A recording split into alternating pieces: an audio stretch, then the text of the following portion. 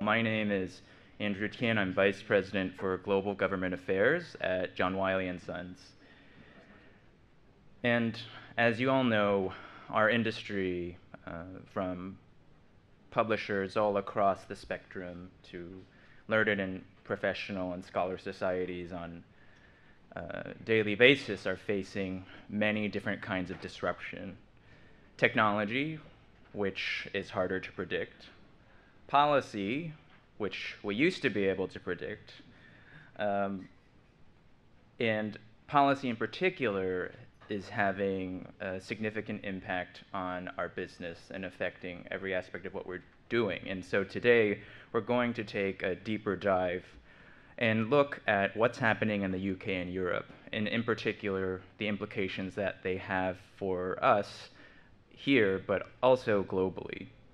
I think a common theme is that society, publishers, need to engage and need to act. And we hope to give you today not only some intelligence for you to take back to your organizations, but some practical recommendations and actions that you can take. We are going to do this in panel/talk show style. First, we'll have Robert Kiley from Wellcome Trust provide an overview on their new OA requirements, developed in partnership with publishers and the broader community, and talk also about their open research strategy, from preprints to infrastructure and their plan and agenda more broadly.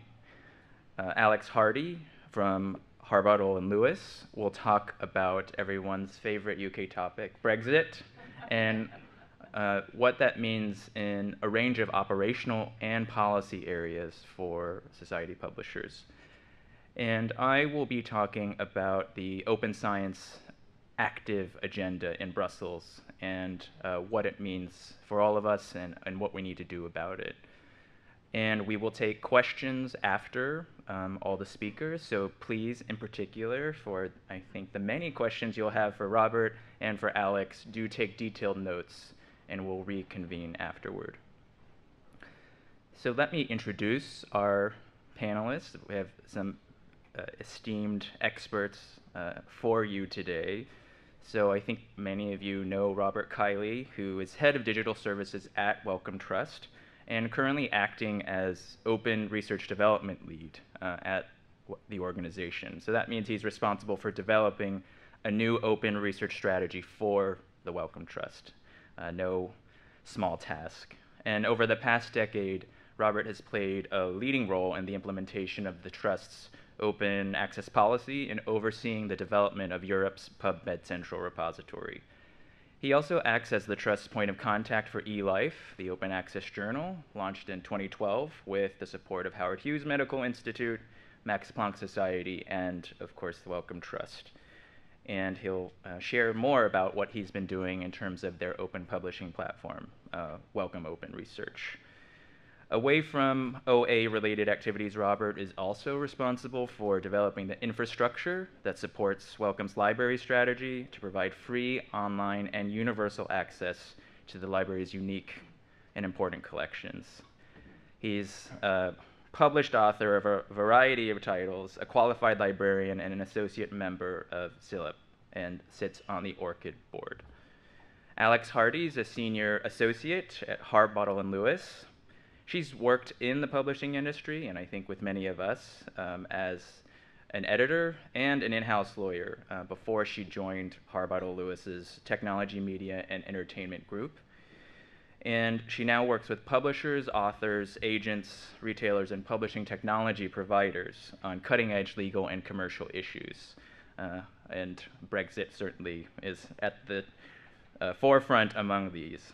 She's also a publishing industry specialist for Carpenter and Scone James on copyright, and is a member of the UK Publishers Association's law group and ALPSP's copyright subcommittee.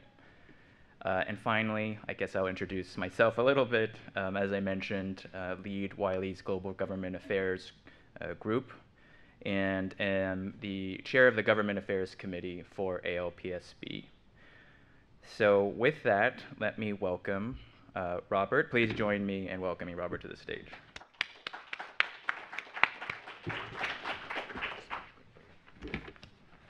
Thank you, Andrew, and good morning, and thanks for coming along this morning.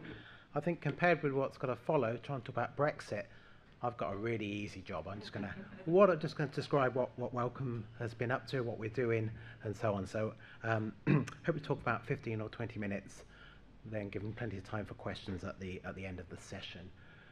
So I'm going to split this into 4 nice discrete areas. I'm going to talk first of all about the work I'm leading on, just generally about developing an open research strategy for the trust and what we're hoping to do. I'm then going to talk very specifically about some requirements, some publisher requirements we announced last week, and why we've done that, and what it means for publishers, and the consequences of that policy.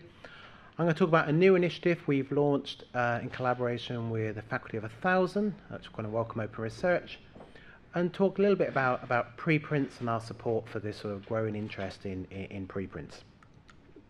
So I'm going to start just generally on the high level bit. So I've been in the library for many years, and I'm currently seconded to try and develop a strategy for the trust around open research. So really, what are the opportunities? What could Wellcome do to try and move the needle in this space? It's a 9-month project. There's no guarantee of the outcome. Maybe we're just carrying as we are. Maybe we'll put further investment in there. That is all to be determined. But what I'm trying to do is work out really the areas where I think Wellcome could make a difference, and then present that as some sort of prioritised and costed roadmap. And the ambition is really to ensure that the outputs of research, and for that we really mean articles, data and code, how can we make sure that they comply with the FAIR principles around research being findable, accessible, interoperable and reusable. And our deadline is to get this all done, and it goes to our Board of Governors, which are the governance body at the Wellcome, for a decision. And I think at its high level, we have a sort of vision that if you make all these research outputs open, they can have a transformative effect on improving health. And there are sort of, it's always like difficult to, what you really need are some absolutely compelling examples as to how openness does benefit. And there's a few examples here. So we genuinely believe that it does accelerate discovery and its application to healthcare. And there was a really nice piece published in Nature Comms earlier in the summer, where data, this was neurological images data, which were all open and were just out there. Somebody computationally mined all that and were able to identify early triggers of Alzheimer's disease. So again, it wasn't like new stuff they had to do, it's just analysis of existing content. We're also a funder which we have an ambition to spend over £5 billion over the next 5 years. We want to maximise return on that investment. And the Human Genome Project is still probably one of the best examples, and there's been lots of studies, but the key one everyone quotes, including me, is this notion that you spend $1 and you get about $141 return. So great return on investment. And obviously there's a huge issue around at the moment about reproducibility. So ensuring that data and the code is out there enables others to reproduce, and also make sure we don't waste time and resource doing things which other people have done and proven to be ineffective. That's all very well. There's a huge number of challenges to actually realise this. There's stuff around infrastructure. Though in the field of genomics, there's well-established repositories where data can be deposited and reused. In other areas, that is not the case. A whole business around incentives. For many people, the idea of sharing data is sort of, in principle, supportive, but they can see many downsides. It's not, for some, they think it's treated like a second-class research object. They don't get the kudos for it, they don't get the reward. And whereas still other people may be able to take their data and analyse the data before they've had time to, they get publications and they're the ones who get kudos. So the whole issue around incentives and how do we address that? Skills and capacity. It's all again very easy to say you must share your data, but to make it usable, you have to obviously annotate it and make sure it is in a way which can be shared. Maybe the skills aren't there for everyone to do that. There's a particular issue around data sharing in the low middle income countries where potentially they may not then benefit from the outputs of sharing their results. Classic case being all the influenza research they shared, and then they weren't able to benefit from the vaccines which were developed, and a whole raft of other issues. So there's a lot of challenges out there. So we're trying to start simple. We're trying to work out currently what are our attitudes and practices at Wellcome. We're mapping what we currently spend on this in this space, doing a number of sort of landscaping reviews, and taking forward a number of projects which I'll talk about there. So it's really just trying to work out what the issues are, and then we'll start recommending some possible solutions. So that's a quick overview of what we're doing on the broader open research agenda. Now I'm going to change tack and move into much more specifics and talk first about some publisher requirements. And before I start, I should say Wellcome has had a series of requirements in place since 2005. Once we first announced our open access policy, we had a requirement around deposition in PubMed Central, freely available at the time of publication, that type of thing. Over the years, we've strengthened them. I believe in 2013, we introduced a requirement that when we pay an article processing charge, the article must be licensed under a CC BY license. So we've gradually sort of made them more specific, and we felt it was probably time to just reaffirm and make explicit what it is we require when an APC is paid. And really the objectives here are really to reduce the number of articles where funding is paid and we don't believe we got the service we thought we were paying for. As I've mentioned, we want to clarify what we're asked for. And I suppose really the holy grail here is to try and simplify the whole process, particularly for institutions, but also for funders and publishers. And what I didn't want to do, and this slide contradicts this, I didn't want us to do a lot of publisher bashing here. We understand it's a very complex, complex set of relationships. But I did just want to highlight that the problems which we have been talking about for many years, and we publish and we share our data and so on, they do persist. And I did on this first example try to redact the journal name, but apologies if you can already work out what it is. But this is on the left-hand side here, this direct-acting antiviral is an example where an article has been paid. The bits in yellow you probably can't see clearly says it's an open access article, and it's published under Creative Commons attribution license. But on this particular publisher website, you cannot see this article unless you've got a subscription. And there's lots of stuff around all rights reserved, and it's got a watermark on it. You can't use this, even though it's a CC BY article. So, you know, how difficult is this, guys? You've taken the money, you've published it open access, and you've put it behind a paywall. It's not acceptable. Another example of an article where the license on the publisher site is at odds with the license in PubMed Central. The license in PubMed Central in this example is much more restrictive. So if a license changes, we'd expect those changes to be reflected in our version. So really what we try to identify are sort of three areas we expect publishers to work on. One is around deposit. So it's this requirement to deposit in PubMed Central at the time of publication in XML and PDF.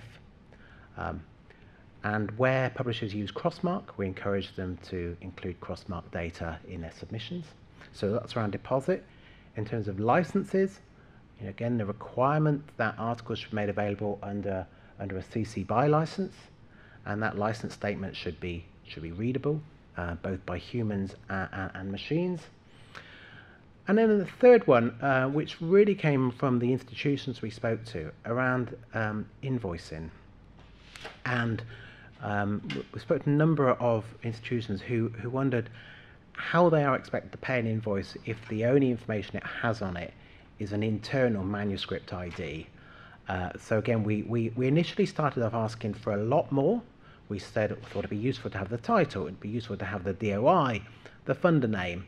A number of publishers who we collaborated with on this said that's too difficult at this stage, and we recognise that, so we sort of rode back, and we now simply say it's got to include the title of the article, but we do set some sort of aspiration that in the future these invoices will become richer in terms of metadata, so the institutions know what they're paying for. And the other thing we thought would be helpful was just to get absolutely clear what the refund policies are. So we don't say anything about what they should say, just simply a requirement that a publisher should have a publicly accessible refund policy. So they're the requirements in a nutshell.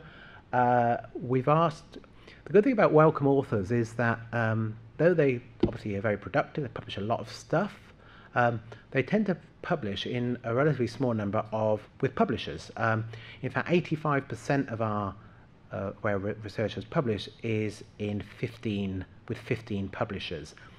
And to get to 95%, you only have to go to 35 publishers. So we can reach out an awful lot of publishers to get our message across, which we've done. Really what we're asking for is by the middle of December, publishers to assert that they can meet those requirements. We will then publish effectively a whitelist of those publishers which have a compliant policy, and then it will come into effect from the 1st of April 2017. So if a publisher is not on that list and an author still publishes with that publisher and that publisher charges an APC, then they won't be able to use, the institution won't be able to use our funds to cover that article processing charge. I've already mentioned this, but we've contacted a number of publishers. We're talking to institutions to make them aware of it. And we're really hoping to work, obviously, with publishers, but also with trade bodies. And we've had some dialogue already with PA and ALPSP. And one of the things I think trade bodies could really help us with is developing some sort of good practice guidelines around what an invoice should contain, and also perhaps what a model refund policy might include. Obviously, that would be up to individual publishers to decide how they wanted to follow that or not. But I think that could be some real useful role the trade bodies could play. So that's our publisher requirements. I now want to talk about two specific things. Next one is Wellcome Open Research, which is this new publishing platform we announced earlier this summer. It's a platform we're developing in collaboration with F1000 Research. And it's a platform, it's only available to Wellcome funded researchers. It's got to be in that exclusive club.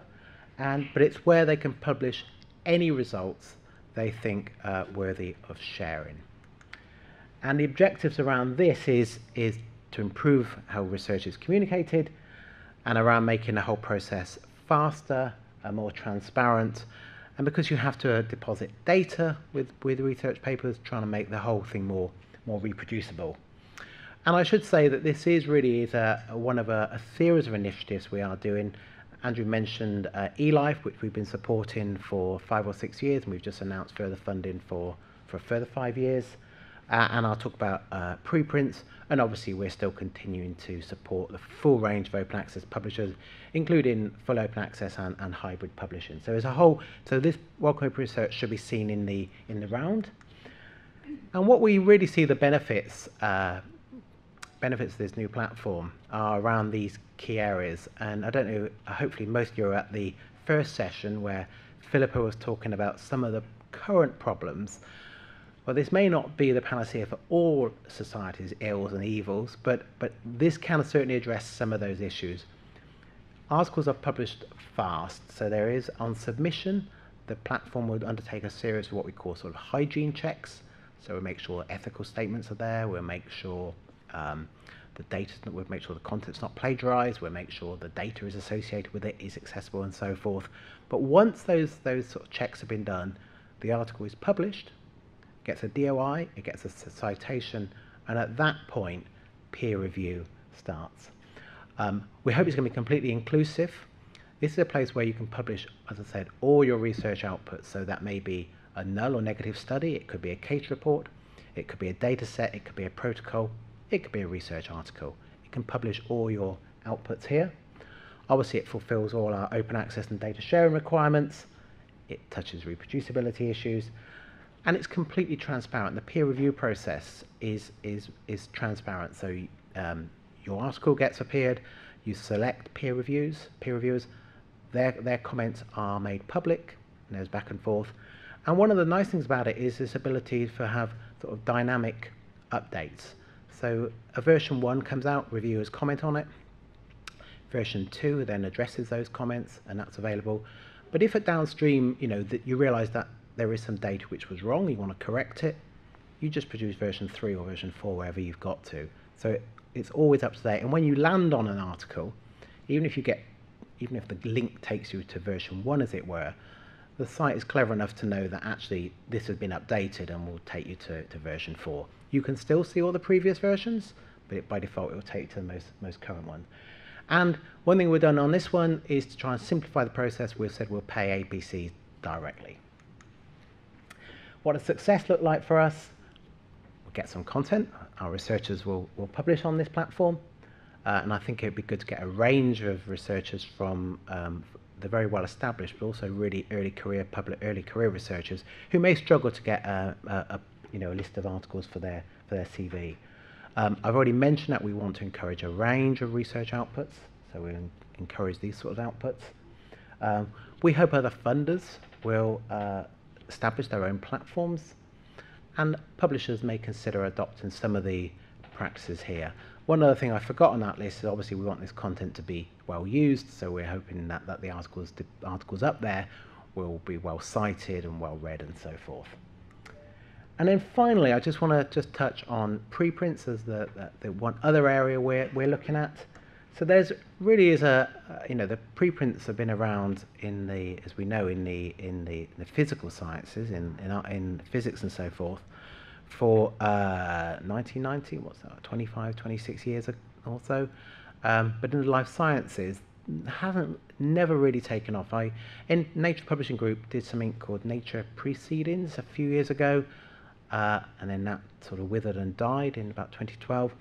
But there's been this outfit led by Dr. Ron Vale, ASAP Bio, which is really trying to sort of generate interest in preprints. Really as a fast way in which you can disseminate your research outputs. You can get priority, they're time-stamped.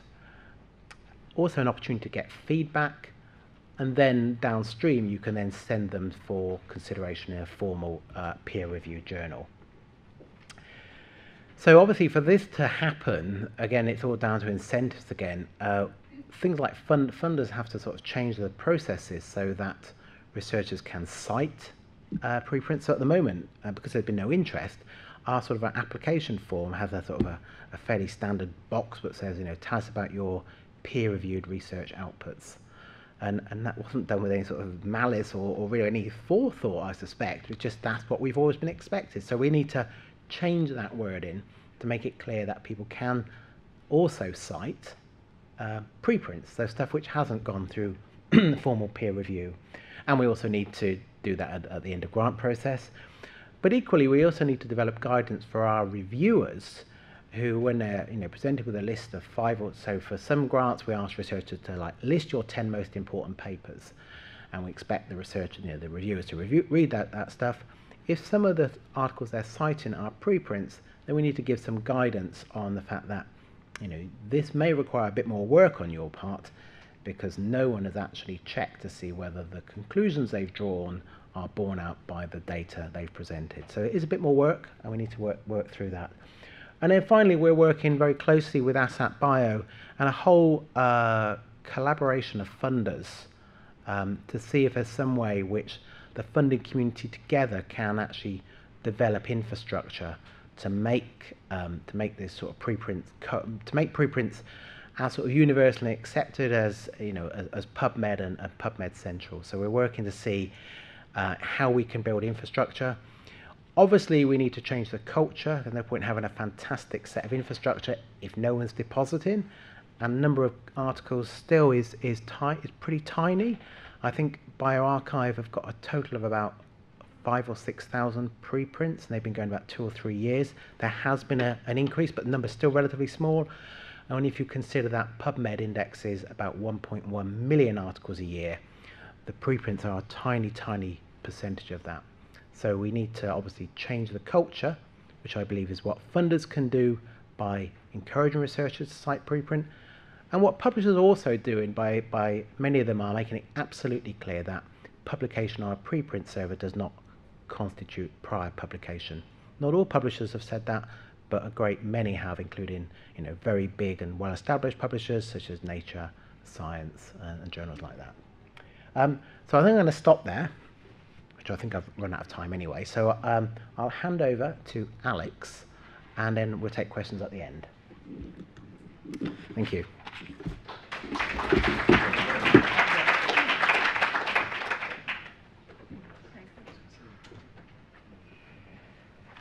Well, I've actually been wondering whether shifting sands is quite the right metaphor for a talk about Brexit.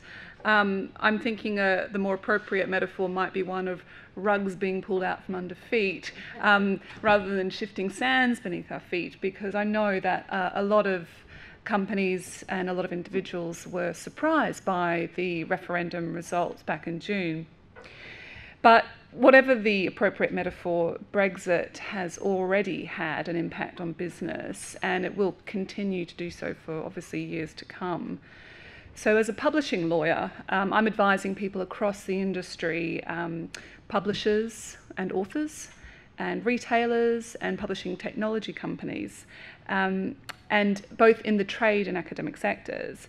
So in this presentation, I'll begin by discussing briefly the legal status of the referendum result, and then go on to discuss 4 key areas of law relevant to the publishing industry as a whole, and how Brexit has and may continue to impact on these areas. And they are intellectual property law, contract law, data protection, and employment law. And I'm also, as part of that, going to be sharing some of the strategic thinking we've been doing with our clients in these areas to help them get prepared for what is a very uncertain future. So, as we are told regularly, Brexit means Brexit. All clear. What does this mean? Well, we were asked on the 23rd of June, should the UK remain a member of the European Union? And the answer was, of course, no, and Britain's exit from the Union, or Brexit, was confirmed. Of course, what the referendum didn't ask was how or when the UK should leave the EU, nor what kind of relationship the UK should continue to have with the EU thereafter. And of course, nearly 3 months on, we still don't have answers to these questions. And that's because the referendum in itself doesn't have a legal effect. A further step is required to actually initiate the UK's departure, and this, of course, is Article 50 of the Lisbon Treaty. This requires the UK to give formal notification to the EU of its withdrawal, and then it describes the process for negotiation of the terms of that withdrawal. It also puts a time frame on this process of 2 years.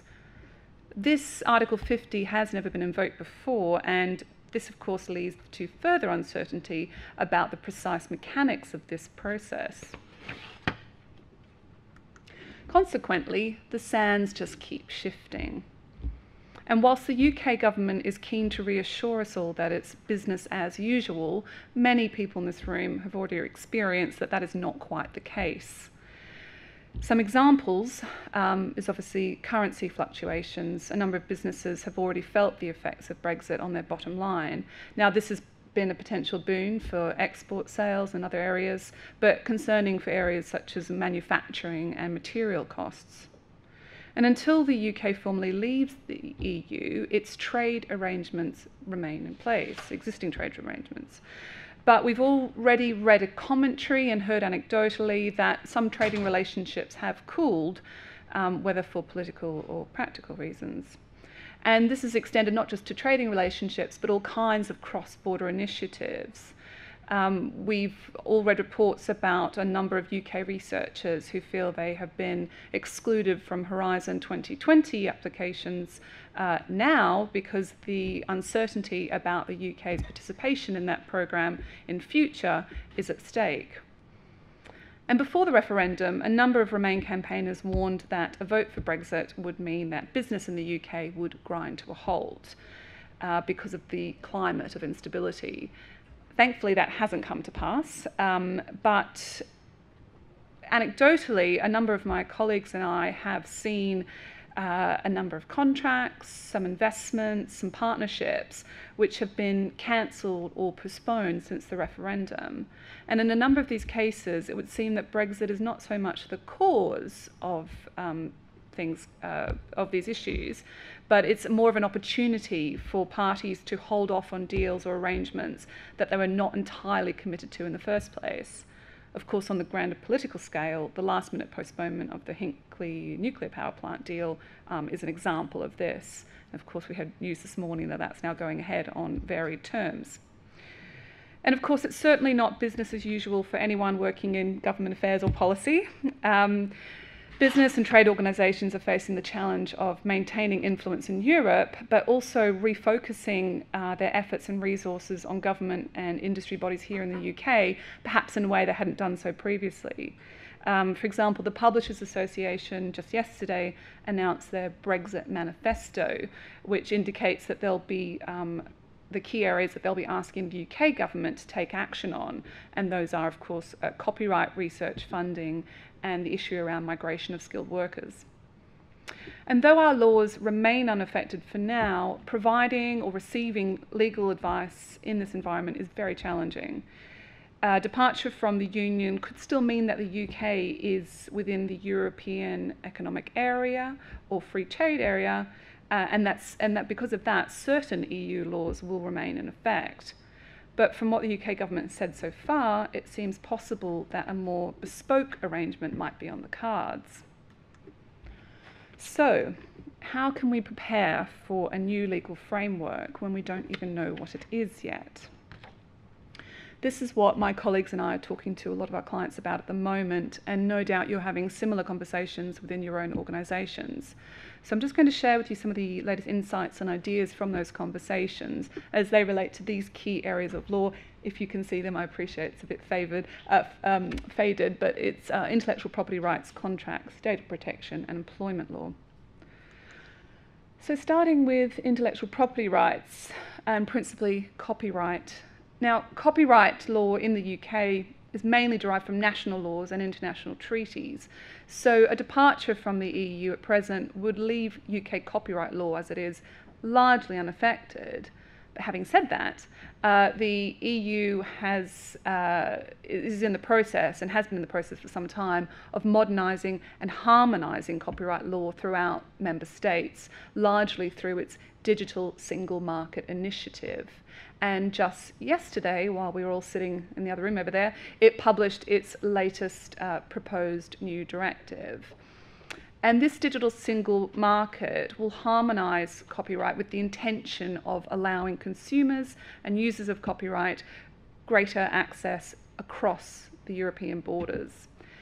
They can access their video-on-demand content, for example, from any place in Europe, watching the BBC wonderful products and the football games broadcast all around Europe.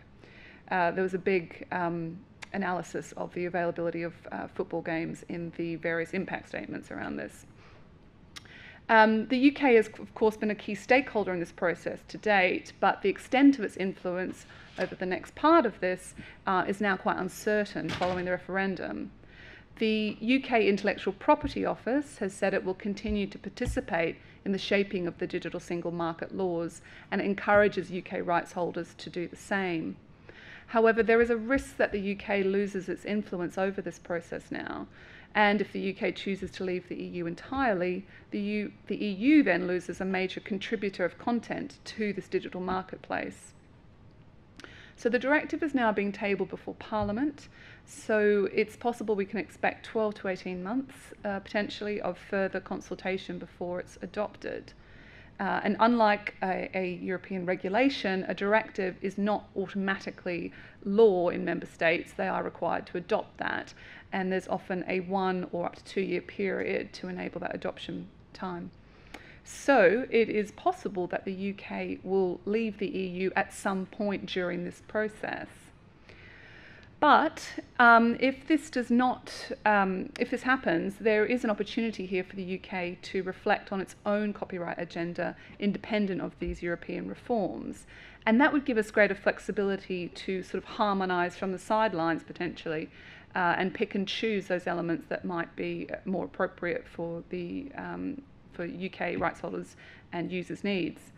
But until we know what form Brexit will take, UK rights holders, such as publishers, should continue to stay engaged with and influence the shaping of this digital single market development and stay engaged in this process while they still can. Trademarks is an area that is much more harmonised across the European Union. And for example, at present, you can register for a trademark in the UK and in each individual member state. Or you can register for a single trademark that will protect your mark throughout the European Union. Now, many of you will have such registrations for your business and trading names and for your publications and products. If the UK were to leave the EU entirely, the UK would no longer be within the scope of a European trademark registration. So potentially an additional registration would be required to ensure protection of the mark in the UK. This is potentially an expensive exercise for many trademark owners. And it also then leaves questions around the use and enforcement of marks in two separate territories. Colleagues of mine are part of a working group of trademark lawyers who are devising mechanisms that might allow trademark owners to convert their rights to enable continual protection in both the EU and UK. In the meantime, we're helping our clients to review their portfolio of marks and see which might be affected and what kind of budget they should be preparing for in the event that two separate registrations are required. If you're making new registrations, it might be prudent to make two at the outset to minimise the Brexit risk, although, of course, this is an issue of costs. Commercial contracts are less heavily regulated than other areas of law, such as consumer contracts, which I'll come on to mention. So the Brexit effect is potentially minimised in this area. Of course, the terms of commercial contracts could be affected significantly by UK's departure from Europe. So one obvious example is the territorial scope of a contract. Generally, and particularly in publishing licenses, the grant of a license is normally for specifically named territories rather than, for example, a license to use a work in the European Union. But I have seen examples of this, and I know a number of clients are now reviewing their standard contracts to check for this kind of issue in the event that the European Union no longer means what they thought it did.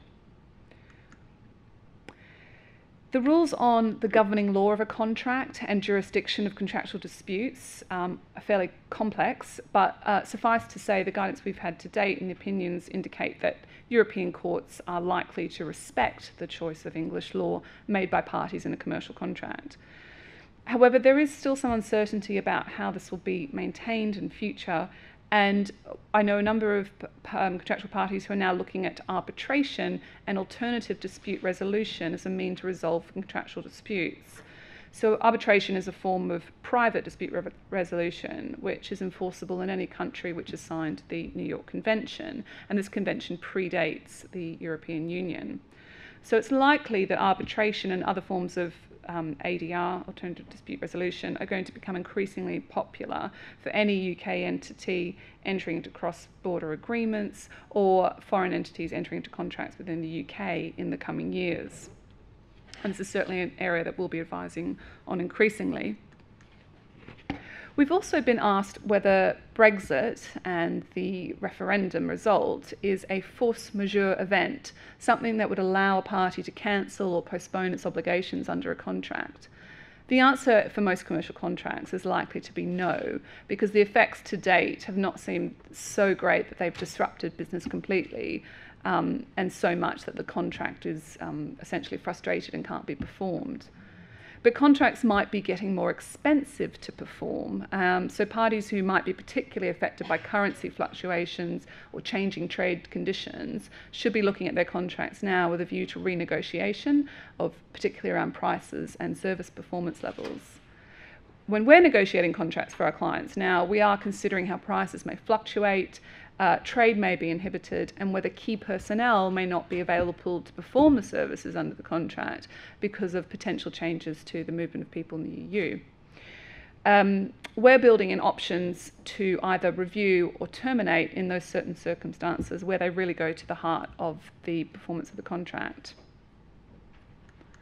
Consumer contracts, as I mentioned, are heavily shaped by EU law, and the UK government will be making decisions as to whether to adopt or adapt the European laws in the event that we, depending on the outcome of the UK's departure. These laws, particularly relating to e-commerce, went through significant amendment in the last few years. So presumably there is potential for the UK government to repeal or adapt some of those laws which businesses have found particularly onerous or unfavourable. However, of course, I doubt this is going to be a key priority area for the government, and I would expect that any campaign for a reduction or weakening of consumer rights is unlikely to be politically popular. So for the moment, the UK must comply with all EU consumer laws, and even after Brexit, in whichever form that it takes, compliance to some extent will be required in order to do business with EU consumers and to sell products into the EU in any case. The third area we're looking at is data protection, and this is because this is an area of imminent change. The UK's Data Protection Act prescribes how personal data, and this is data that's held by an organisation from which an individual can be personally identifiable, can be used. And it came into force in 1998. So if you think about the changes in technology and our use of data since that time, you can see why there's been a need for reform and modernisation in this area. So 4 years of negotiation have resulted in the European General Data Protection Regulation, or GDPR. And unlike its predecessor, the Data Protection Directive, this is a regulation, meaning that it is automatically and equally enforceable in all member states. There's little room for local variation, and the intention is that the EU will have a single harmonised law. The GDPR makes some very significant changes by enhancing the rights of data subjects, such as giving them the right to have their data transferred from one provider to another, or have their data deleted entirely. And it places more onerous obligations on those who process personal data.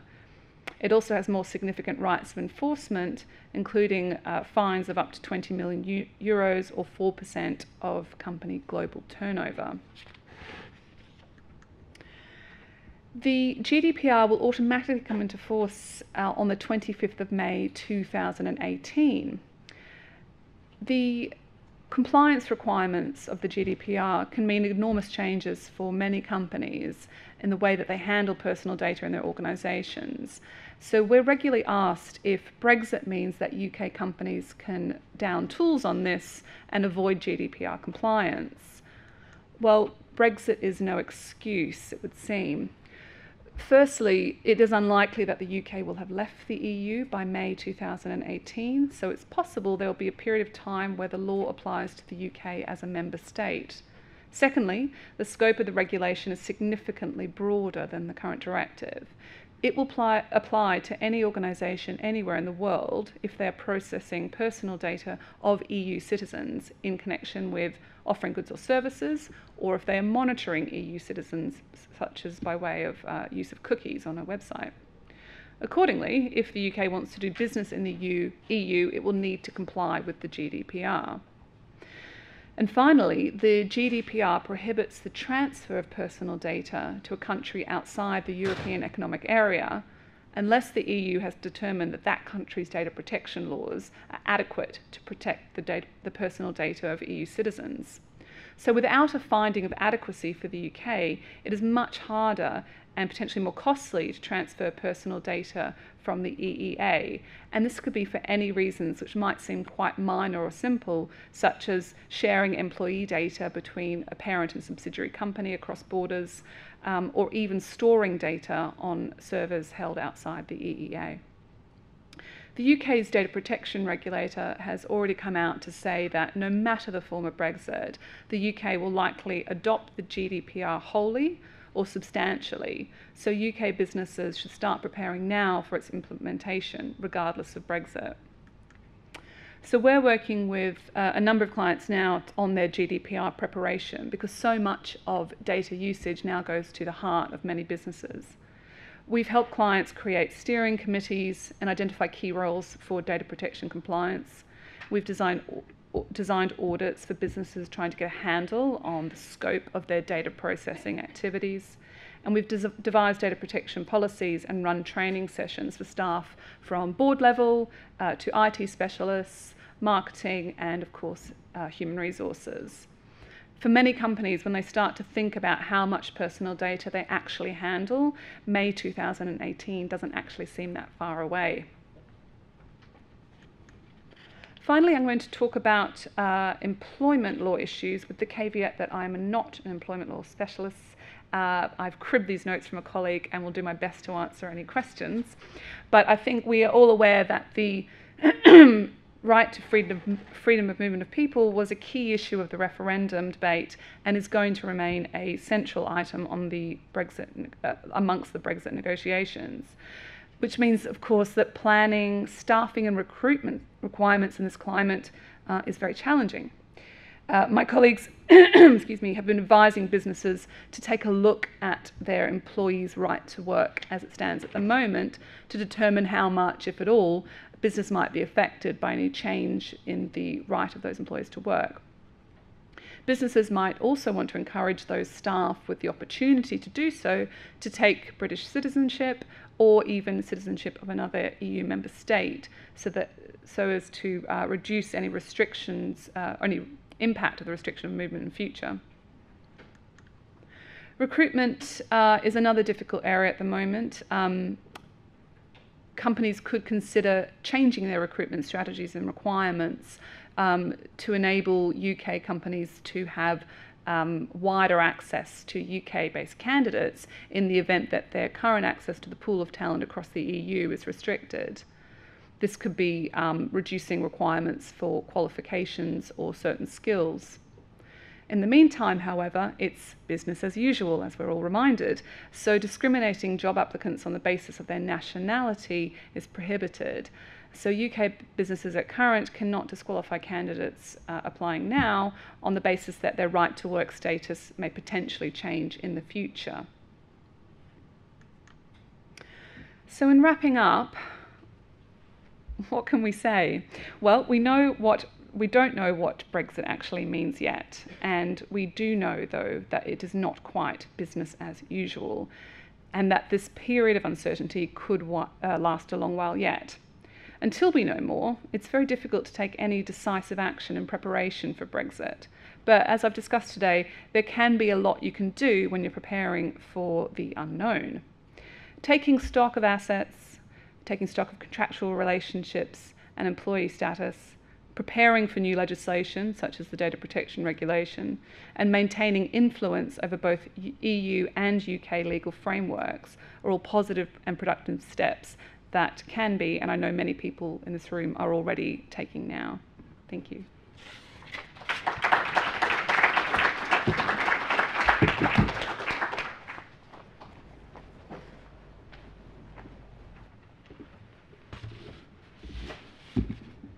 All right, thank you, Alex, for that comprehensive overview of the current landscape, albeit uncertain. And just to note that all of you are hopefully not sitting on, but have clutched in your laps the ALPSP's latest briefing on the Brexit. So please take that with you.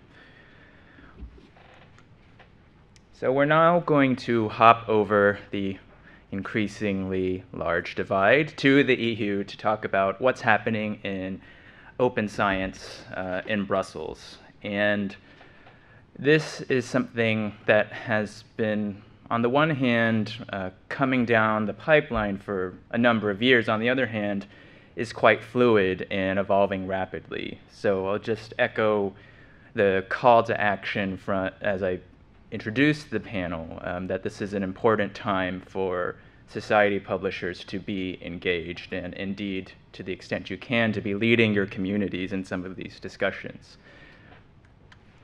So what we will do for the next 20 minutes is set the scene for you, just kind of taking a step back, what is getting us to this point in Brussels.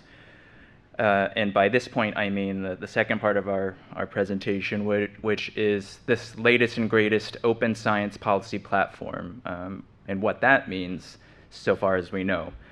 And then end with some update on next steps and key actions.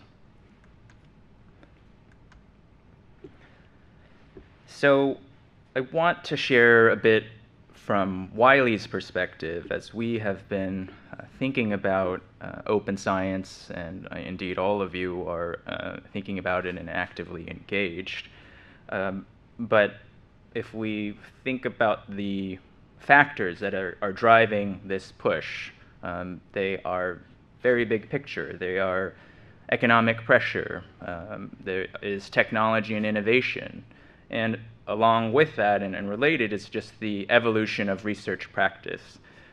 And so as we think about the open science policy priorities, I think there are a few areas of engagement. One, of course, is just generally open access to publications. And so key questions that we're asking are, with this proliferation of mandates, how do we guide our and serve institutions, authors, and societies? For the transition from policy development to implementation, I think same sort of thing. We're all, in a way, feeling our way along. So how can we be a bit more active in providing recommendations and learning and building use cases across every research stakeholder? For open science more broadly, and I guess I should have started by saying, well, what is open science? That too may vary depending on who you ask. We would say it is the opening up of the outputs of research. So publication is one output, data is another output. Robert mentioned code, that is also another output. And we are now moving from what was just a discussion about open science to this broader discussion. And I don't think that is something that's going away. It is a given of the future and something we all need to be dealing with. So I think the questions are, how do we engage and how do we lead this conversation together with the rest of the community? And underlying this is sort of the third issue, that's copyright reform and enforcement. What tools and services do we develop if there are changes in text and data mining regulation? And how do we deal with the sci-hubs of the world? These are increasing global threats. I don't have all the answers for you, but I think this is just a good look at the issues that are underlying open science. And so a key question that all of us have to think about in this period of flux is, what are the fundamental guiding principles of your organization or your discipline community? This is, again, from the Wiley perspective.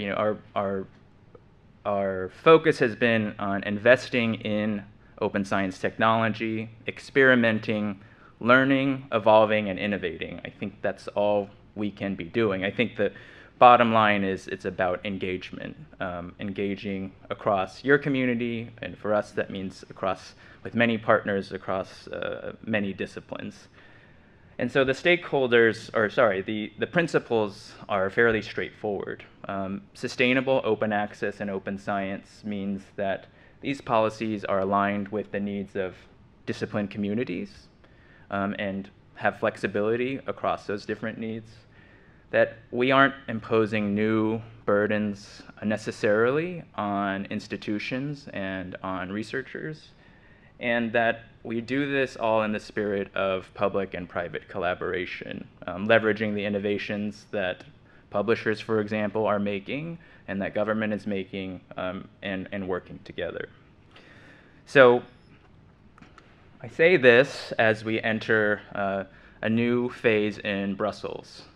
I'm not going to go through each of these regulations. I think the EU has been talking about open access and open science for years and in different forms. And for those of you who are familiar with Brussels, it can be a pretty confusing place. There are recommendations, and then there are communications, and then there are principles, and there are proposals, and all of these documents tend to get leaked beforehand, and you're not sure what is what.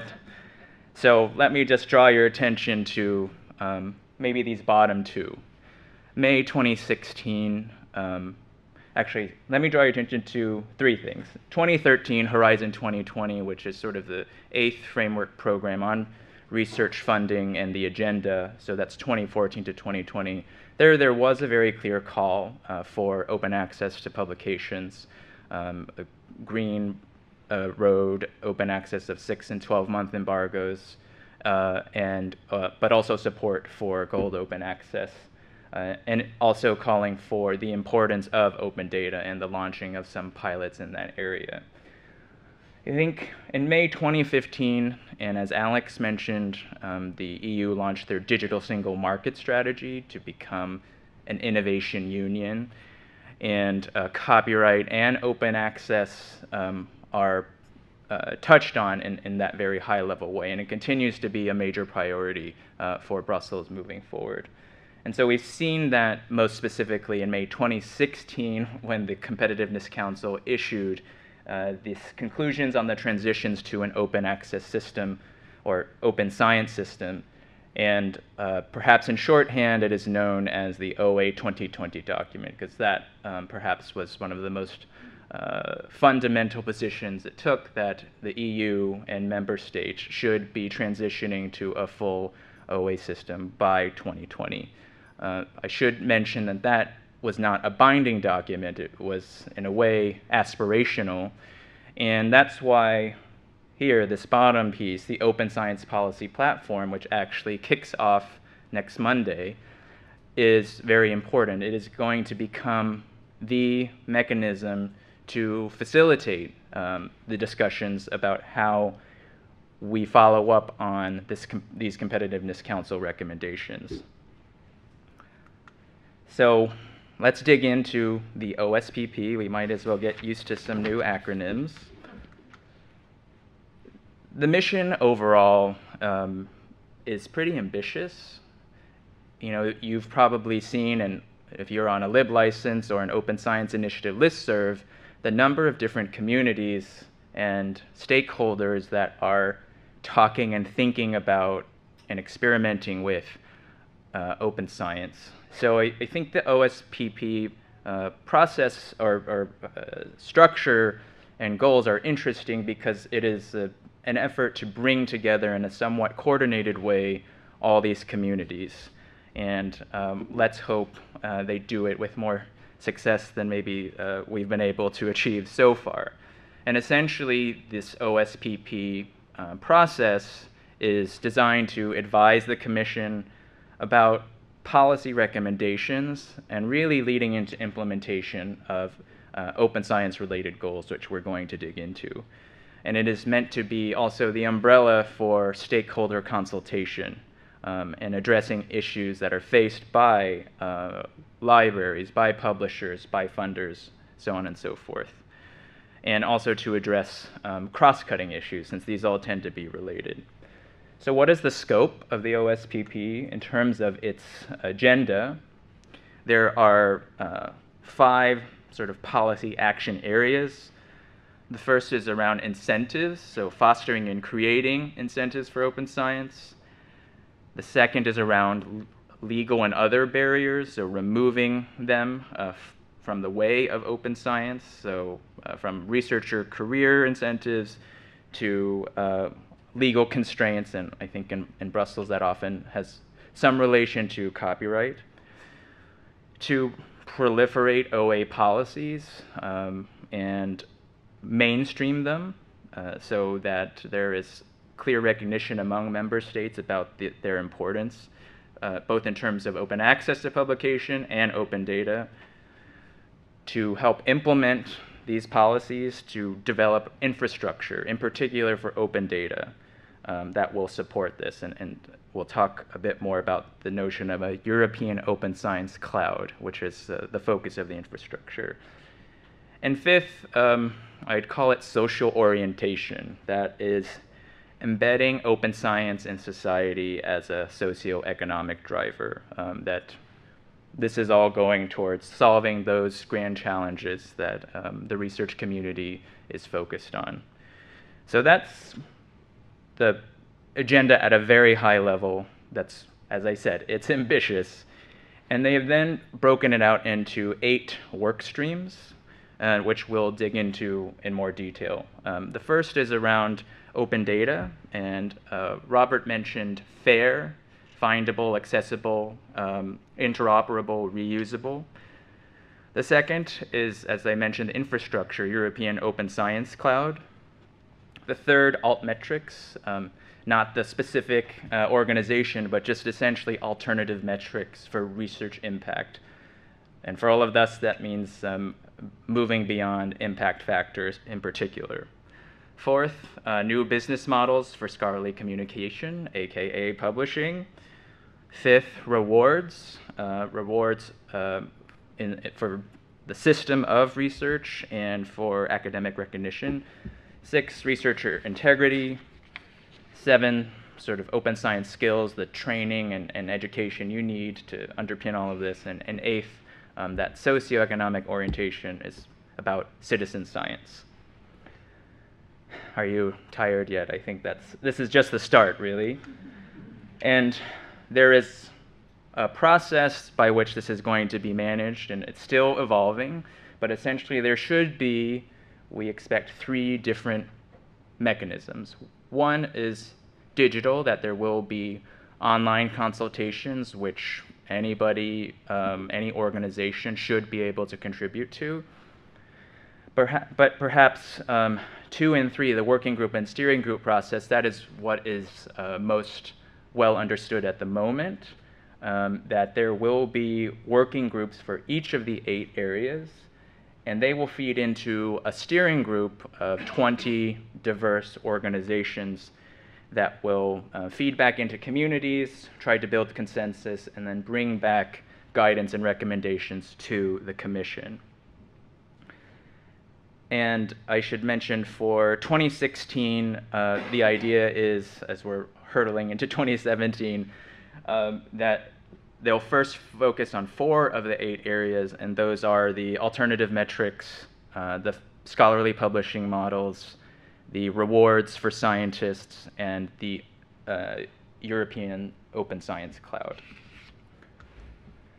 So I apologize, this is very small and it is available online, but these are the members of the steering committee. So you can see that they stretch from universities to science academies, research funders, citizen science, publishers, thankfully, open science platforms, and of course libraries. And I should mention from the publisher's perspective, Michael Mabe, who is the head of the International Association of Scientific, Technical, and Medical Publishers, is one of the steering committee members, as is the head of the Open Access Scholarly Publishers Association, OASPA. I forgot to mention, of course, that academic and learned societies are a well-represented constituency, from chemical to young researcher organizations, and EMBO is a European molecular biology organization also on the list. So I think digging into detail about each of the 8 work streams, and the Commission has been clear that there is a policy ambition that they want everybody to work towards. So if you look towards the right, for fair data, what is success?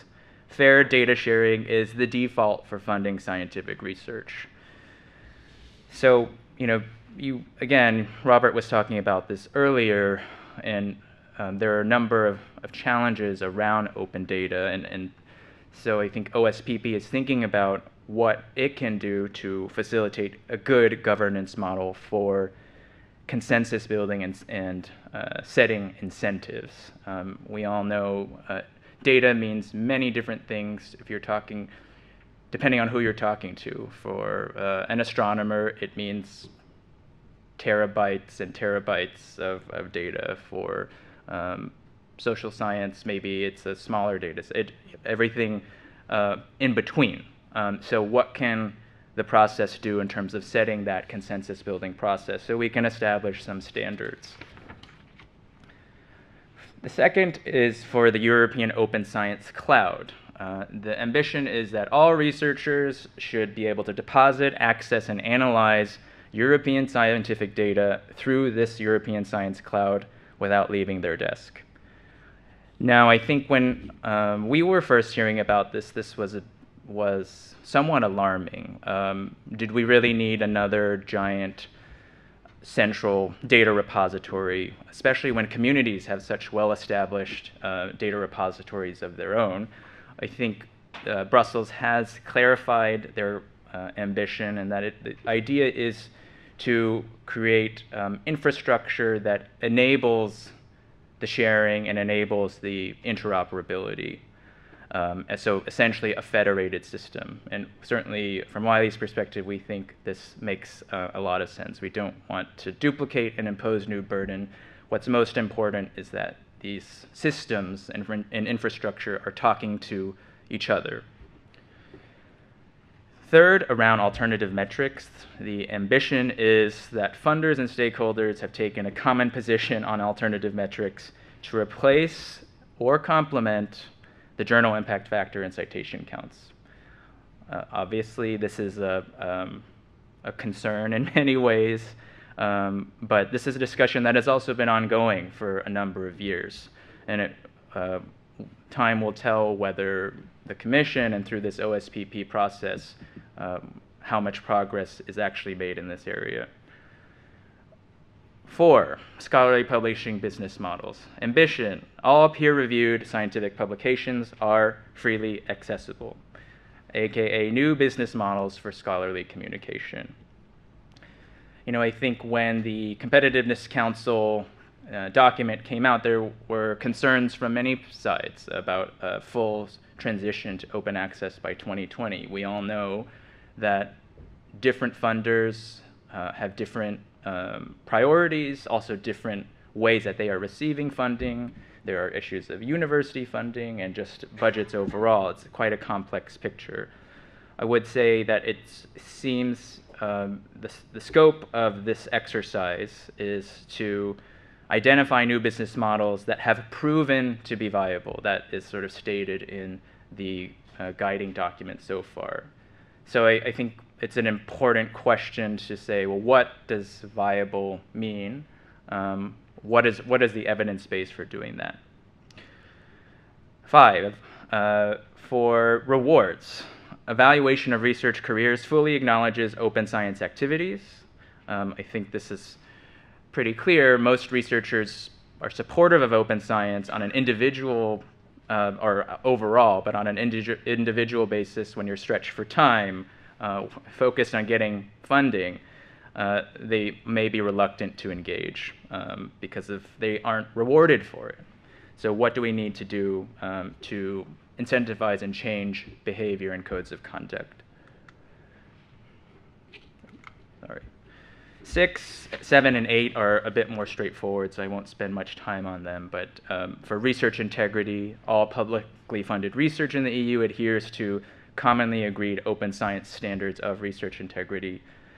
7, around open science skills, all researchers in Europe have the necessary open science skills and to support and apply open science research routines and practices. And the idea is they would design skill modules for researchers early on in their career, which they call R1, or doctoral candidates, onto R4, who would be leading researchers.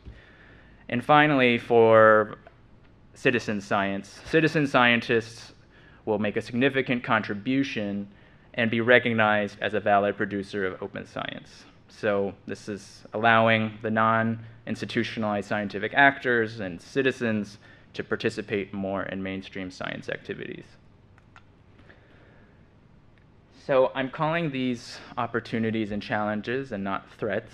Highlighting the ones in green as areas in particular for society publishers and publishers in general to be paying attention. These are potentially transformative, sometimes in good ways, sometimes in ways we're less certain about. Fair data, in particular, you who are more discipline specific better understand the needs of your community. So that is means that societies need to be vocal or to understand what their particular views are on things such as what is good data and how long do we hold on to data. We can ask Robert after this, who's probably the real expert, the list of questions that we would need to address. The European Open Science Cloud, again, the idea of that our infrastructure speaks to each other. We just need to be engaged to know what infrastructure we want to support and need to support. The third area around alternative metrics, I think I don't need to say much about why the movement away from citation and impact factor is concerning. We haven't found yet another valid metric, and certainly the way our business is structured and how we are all engaged in academic rewards, it's all very tied together. And four, of course, the changing publisher business models, and in particular, what is going to be an evidence-based to make a recommendation at the commission level. There are some additional factors to be considered that will change the calculus of how things move. First is maybe the orientation of the commission.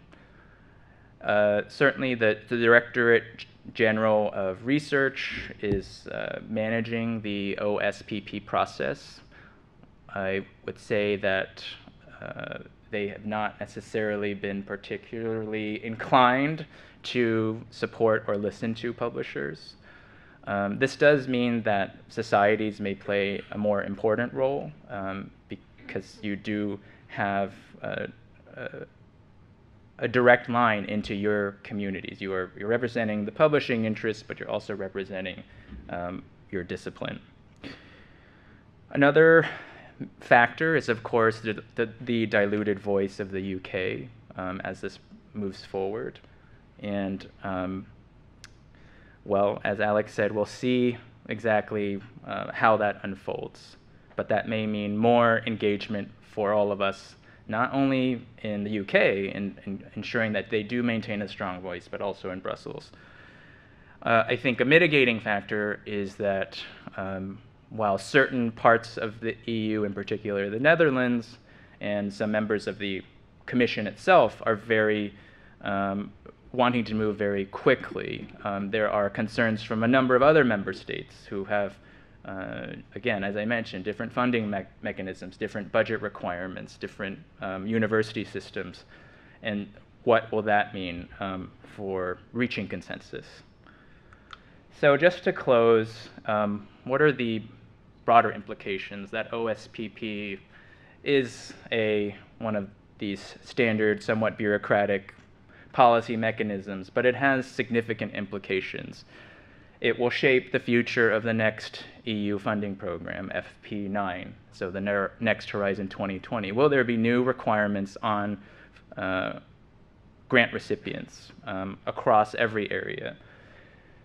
It also means that member states will need to follow up on whatever policy recommendations come out from this OSPP process. We are seeing now, for example, Sweden, Norway, and France, who have a number of open access legislation, the same process would unfold too after OSPP concludes. And finally, global.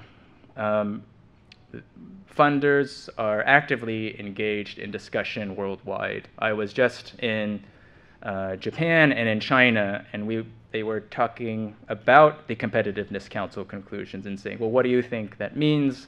is everybody going to be gold by 2020? What would that require in my country to make that change? So I think the bottom line throughout, and I think for our whole panel, is what can you do? It's about engaging, and to the extent you can, leading. I think the follow-up there is to take stock of your communities. How are you contributing so far? How do you want to contribute? What are the key concerns in some of these areas? And second, and why I guess all of you are here, it's about being present and leveraging the resources that you have to be a voice in the UK and in Brussels. So ALPSP certainly, and there are other trade associations like STM who can help. Wiley is organizing for our own partners meetings and door knocks both here and in Brussels, just to make sure that societies have a voice. So we'll leave you there, and we're going to transition for the last segment of questions. So I know those of you have been writing feverishly, have some things for Robert and Alex and myself. So we'll be taking them over there, and I'll kick us off first with a few questions.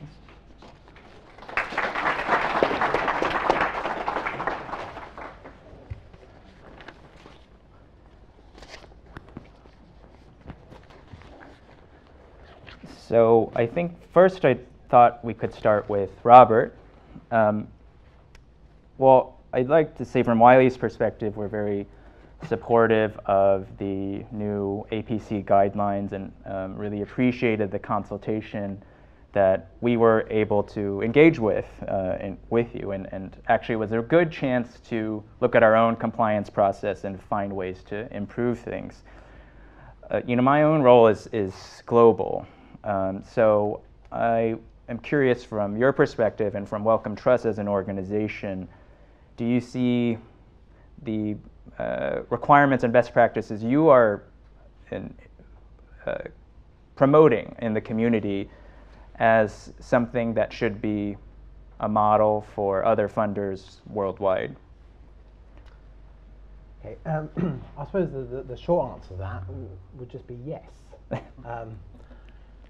Obviously, I should make it absolutely clear that these requirements do only kick in if sort of money changes hands. So if a particular funder is more supportive of the green model, and that's how research is made available, then these requirements wouldn't comply. So again, for our researchers, if an APC doesn't get paid, all those requirements that don't kick in. But we would certainly encourage other funders which do support our sort of approach to endorse that.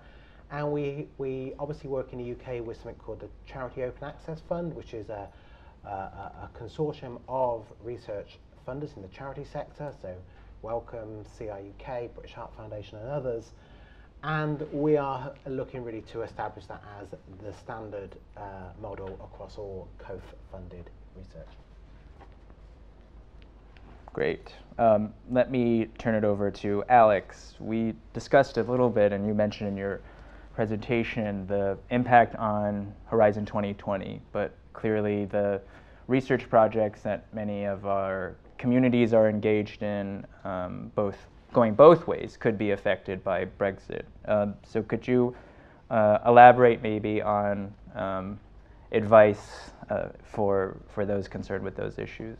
Yeah, it's a really tricky one, this, because at the moment nothing changes, and the reason that's tricky in terms of people who might be applying for grants, or more particularly applying for positions that might be related to Horizon 2020 grants, is that employment and discrimination laws will of course still apply to the extent they already do within that context. So for example, at the moment, anyone in the UK can participate if invited to do so, or lead the initiative on a Horizon 2020 application.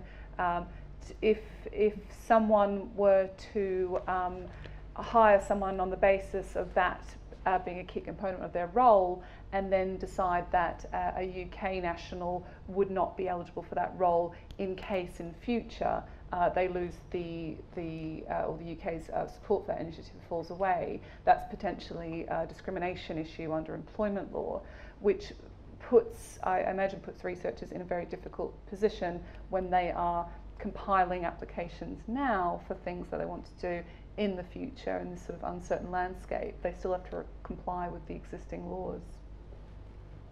Great, thank you. Let me open it up to the audience for questions. There's Sophia has a mic in the back if you want to raise something.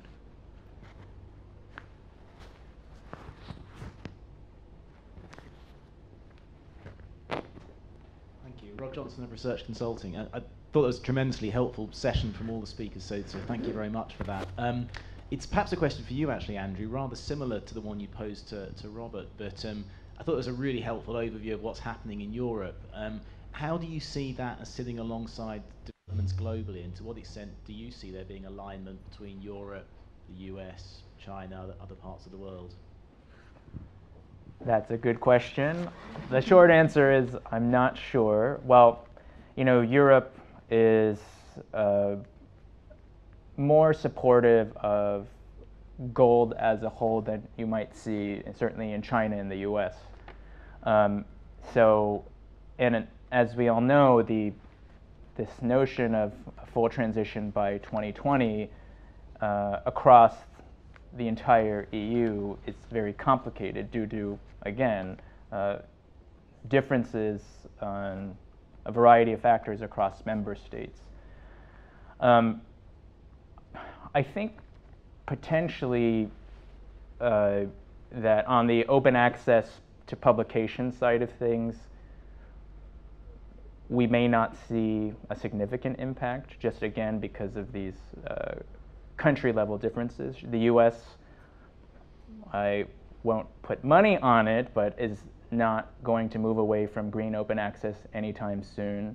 China, we know just how costly it would be for them to transition to an entirely gold system, and a number of political factors that would prevent that from happening very quickly. So the larger value and influence the OSPP process could have, I think, is in open data, to the extent it's successful, this consultation, and able to achieve consensus. It is, I would say, the first government coordinated and across all member states level type of consulting mechanism. So I think open data, very concretely, some things could happen. The things like academic rewards and alternative metrics, I'm less optimistic about. I think there was a question in the third. Yep. Hi, Jess Monahan, Spray Nature. I had a question for Robert. Obviously, the publisher requirements that he said intended to be a kind of COAF sort of initiative. I was wondering whether there are any particular barriers or concerns as to why not all of the COAF charities have decided to implement it to date. I think it. So I think they will. It's been very, very difficult on a practical level for an institution to manage the COAF funds if Wellcome requires this and Parkinson's UK doesn't. It was simply, I think, the timing that many of those smaller charities didn't have weren't able to turn around things perhaps quickly enough. So I think we will see convergence on that. It's difficult to see how COAF could not work as a single set of requirements.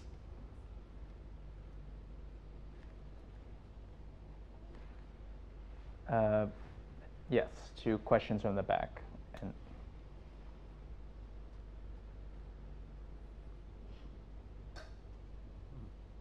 Hi, I'm Malavika from the publishing arm of the Biochemical Society.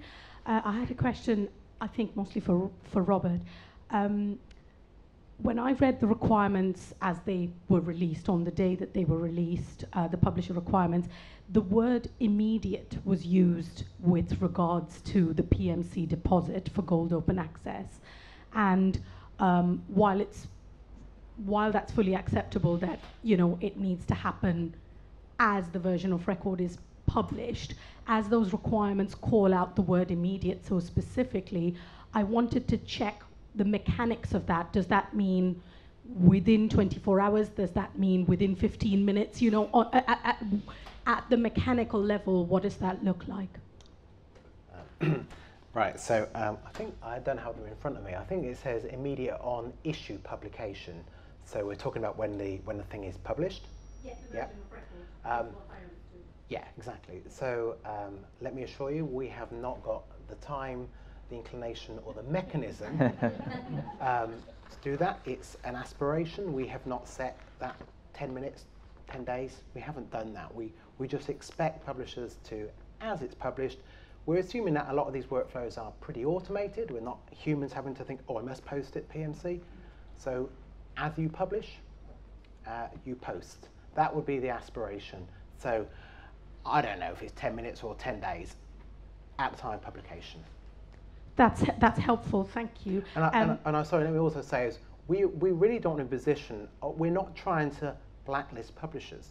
We want to ensure that our researchers can publish in the journals where they want to publish. So if a journal, if a publisher is committing, you know, in the spirit and the ambition to meet our requirements, and 100 articles meet their, 99 articles meet the requirement and one doesn't, we're not going to blacklist that publisher. That is not in our interest or our researchers' interest. So they are requirements, but we're trying to work with the community to say, when we pay an APC, we expect you to honour these set of conditions. Thank you. I did have a second question, if I may. I'd suggest maybe you continue the conversation after. We have time for one more, and I know there was a hand in the back.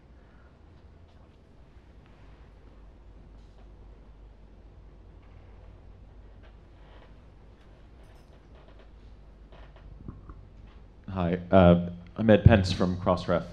Another question for you, Robert, just on Wellcome Open Research. Two questions. Are there any connections or relationships between Wellcome Open Research and eLife? And could Wellcome Open Research, is it possibly a platform for preprints as well as other things? Thanks, Ed. There's no formal relationship at all at the moment between eLife and Wellcome Open Research, other than the fact we're funding them. They are effectively, you know, two separate platforms, publishers, you know, journals, if you like. There may be a mechanism whereby in the future we work with, we could consider working with publishers, including eLife, if they want to, if papers go there and they don't get published, they could consider being, if they're Wellcome funded, could consider being submitted to Wellcome Open Research. Preprints, I think that the key difference between Wellcome Open Research and a preprint, I suppose fundamentally, is that once you decide to publish on Wellcome Open Research and it passes the technical, ethical, or all those hygiene checks, then it gets published. You cannot downstream think, actually, you know what, I think I should try and get this in Nature. So once you publish on Wellcome Open Research, that is it, that is where you publish. So we seem slightly different. That's where we're actively working with Asset Bio to see if we can develop that type of mechanism as well.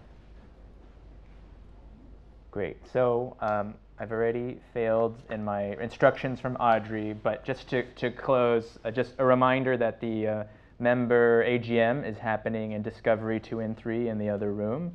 And I think we will be around for at least a little bit. If you guys have follow-up questions, please join me in thanking our panelists today.